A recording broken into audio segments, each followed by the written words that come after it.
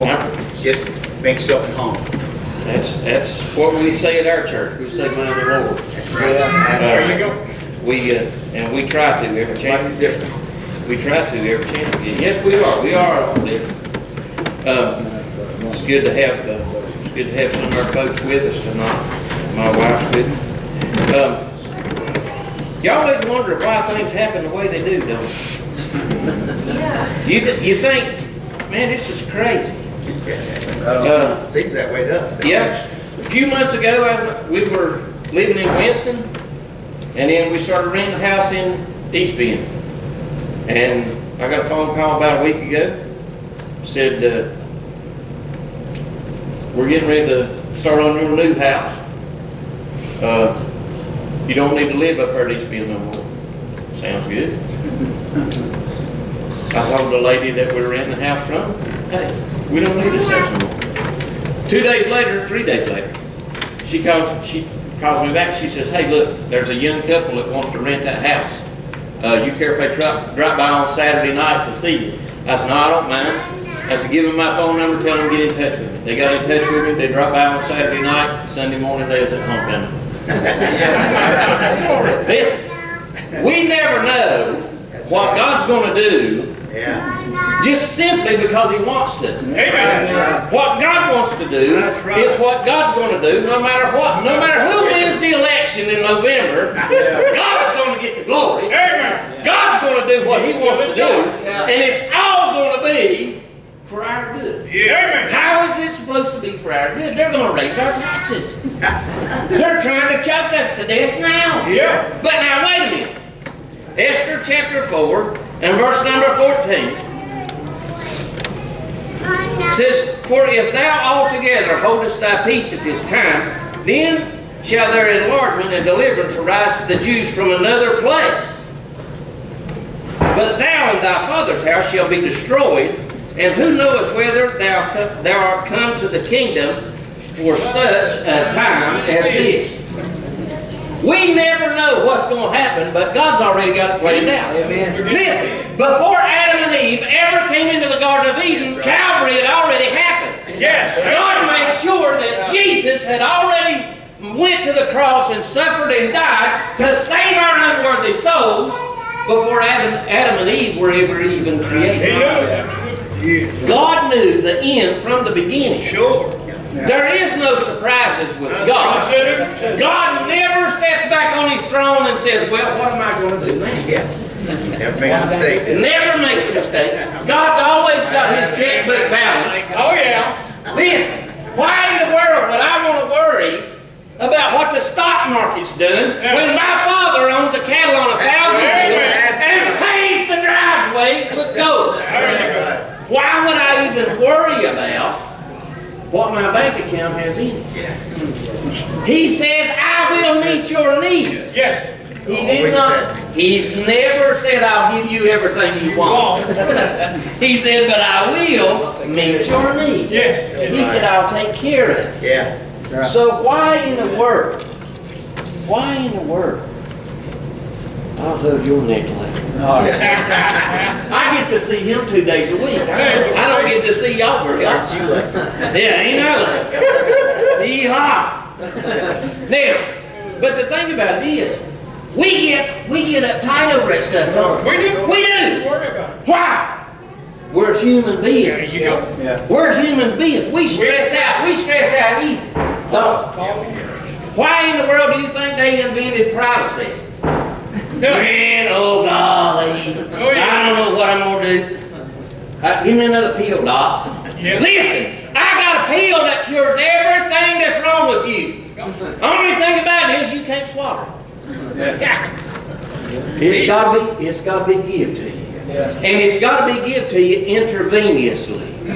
Anybody know anything about intravenously? Yeah. That means it's got to be put in your blood. That's right.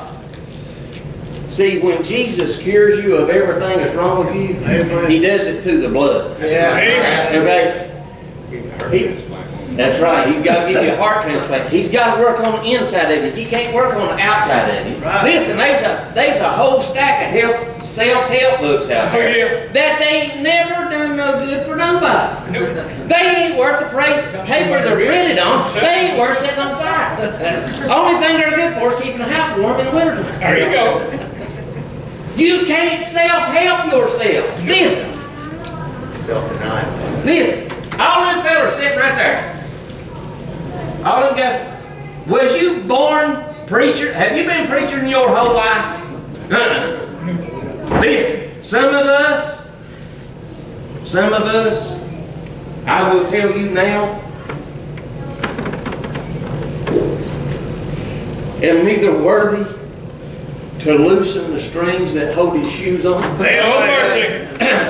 or carry this book, much less preach it. There you go, brother. Hey, listen, I know where I come from. Yes, sir. I know where I started. That's right. I know who I used to be, Yeah. but I ain't who I'm going to be. Amen. And it's not because of me. No, right. Listen, I tried to self-help myself. Absolutely. Hey, listen, I tried to self-medicate. Yeah. You know what I'm talking about. Oh, yeah. It don't work.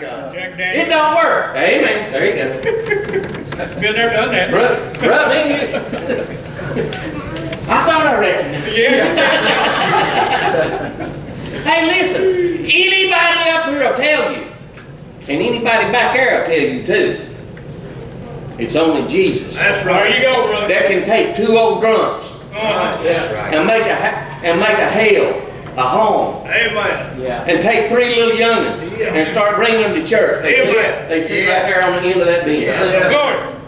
Listen, I'm gonna tell you something. Yeah. I was laying there in the bed one morning, and way off in the distance, I heard a bell ring.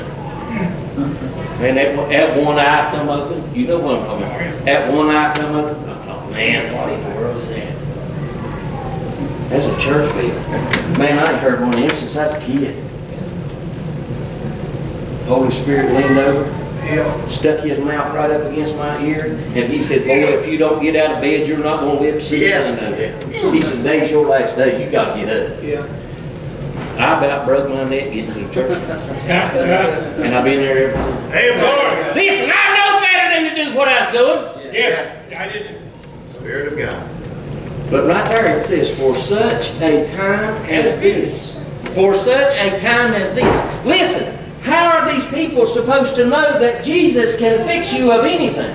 How are they supposed to know if Jesus won't take away your drinking habit? There you go. How are they supposed to know that Jesus won't take away your drugs and everything else if we've never experienced it? Right. It's called a testimony for a reason. Yes, folks. sir. That's what Mordecai was telling Esther. He said, Esther, he said, God's going to save the Jews one way or the other. Yes, sir. He said, either you can be a part of it or not. It don't make no difference to God. Now, either you're going to be a part of this or you ain't. If you're in the palace, There you go. Just because you're in the big house don't mean you're going to get to make it. Listen, God saved us all for a reason. Sure. Now, every one of you, right now, knows, and when I say this, you'll know who I'm talking about. There is somebody in your life right now that as soon as I said that, they come to mind. You know that your testimony is going to be able to do something for that person's life because they're going through the same thing right now that you did 25 years ago. You know it to be a fact, and you know who it is. Sure. Mordecai said, listen, you can be a part of this or not. It don't make no difference to God. God's going to do it anyway. Verse number 15. Then Esther bade them return to Mordecai this answer. She said, send him this answer back.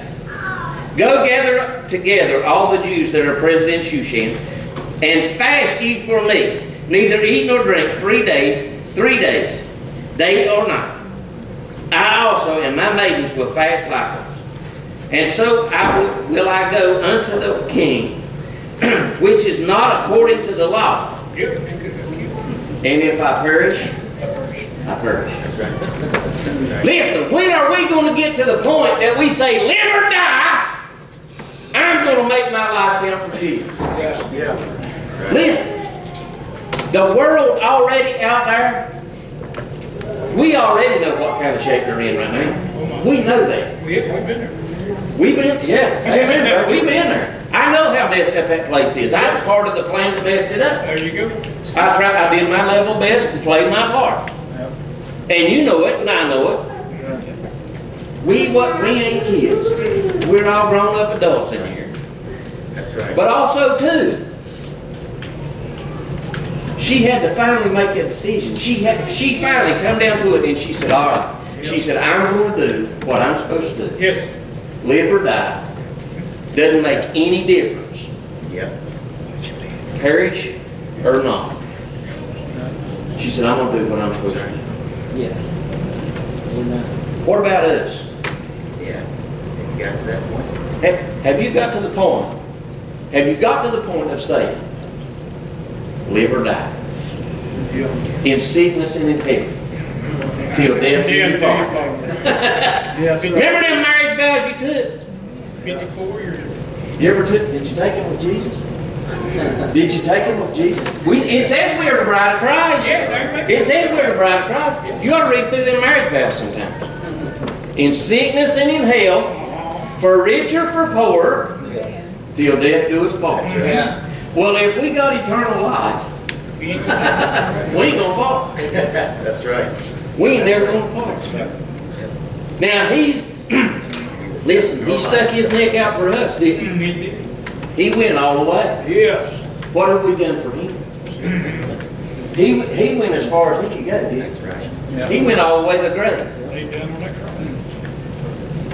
What did we do? Very good. What did we give up? Listen, the only thing we did was give up sin and death and hell. That's the only thing we give up was sin and death and hell. What did we get? We didn't give up much, did we? We didn't give up no whole lot. That's right. Matter of fact, it's kind of hard to give up something when somebody's already got the keys to it, ain't it? There you go. Are you good? Yeah. What are we going to do? I got a whole church full of them. We do, don't we? We got them from this house to this house. And I love them. I've got them now where they talk back to me. Yeah, I like it. But you know what? Like I said, everybody up here, none of us started out where we're at right now. And none of y'all started out where you are either. How much better off are you now than you were? Oh, much. Oh, much, much better. I promise you. But you know what? What has God ever asked for in return? What did God ask for in return? You. That's all He asked for. That's all He is. He just asked for you. He didn't ask for your life. He didn't ask for nothing. He said, I just want you. That's all I want. That's all I need. Right? That's the only bargainship you had. That's right. Yeah. Who says? Well done, Yep, right? I'm done. I'm done. Appreciate it. Well done. Well, appreciate you coming. Yeah.